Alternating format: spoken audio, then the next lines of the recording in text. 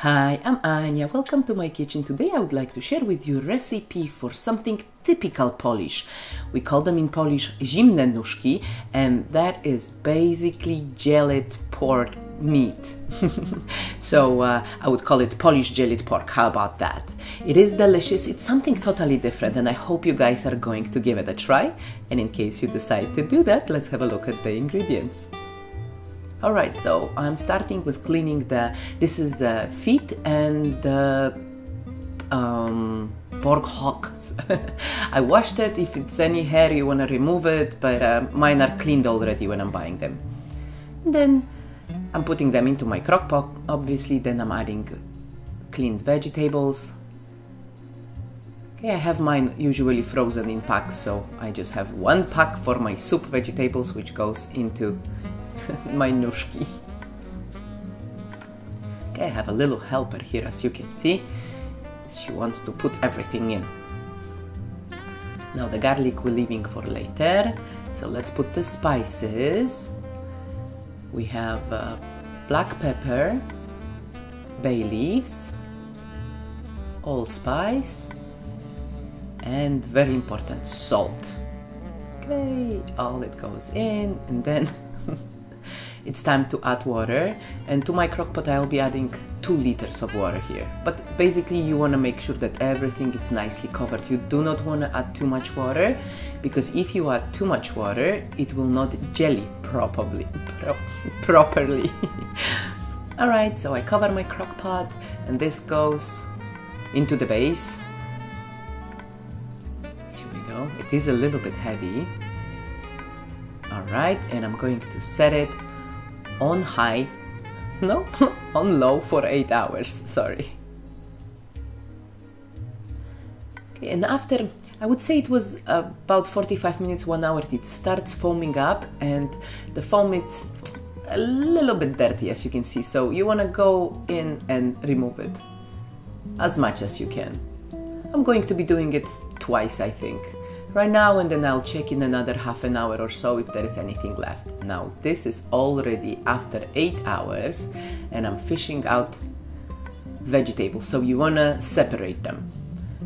You can just drain everything right away, whichever way it's more comfortable for you. I'm fishing out the vegetables and then putting the meat into the other bowl, and then when it's a little bit left I'm just straining it through the strainer. So here we go, meat goes into the separate bowl. We definitely want to keep the liquid, that's going to be what we going to have the jelly from. Okay, veggies side, meat here we go. Alright, then you see the rest, I'm just straining through the strainer if there is anything left, because we want to have a clear jelly. Alrighty, and now it's the job of removing all the bones and cutting the meat into small pieces. Now you want to make sure, because they are little bones, so just cut it slowly. If you cut it into really small pieces, you are sure then that you didn't leave any bones there. There we go.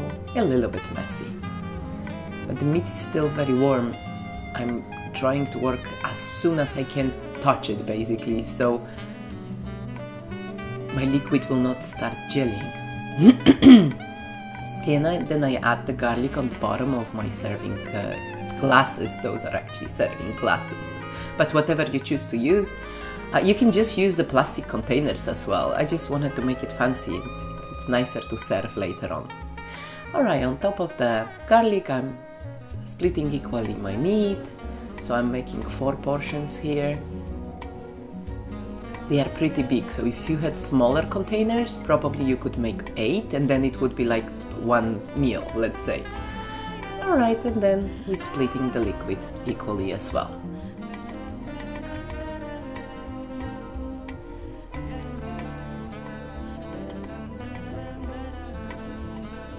And right now, this will stay until it cools down to room temperature. You don't want to put it to the fridge right away.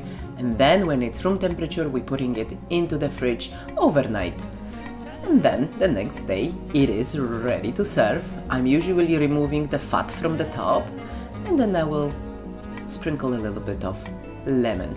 My dad likes it with the white vinegar, so you can try it with the vinegar. My husband likes it with horseradish.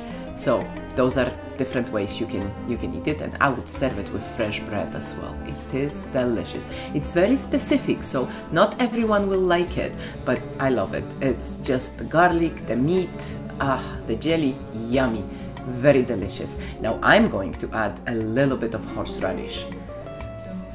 It goes very well, so if you want to try it with the horseradish, I think it's a good idea. Alright, and that's about it for today, you guys. Thank you so much for watching. I hope you enjoyed the movie, and if you did, please give me a big thumbs up.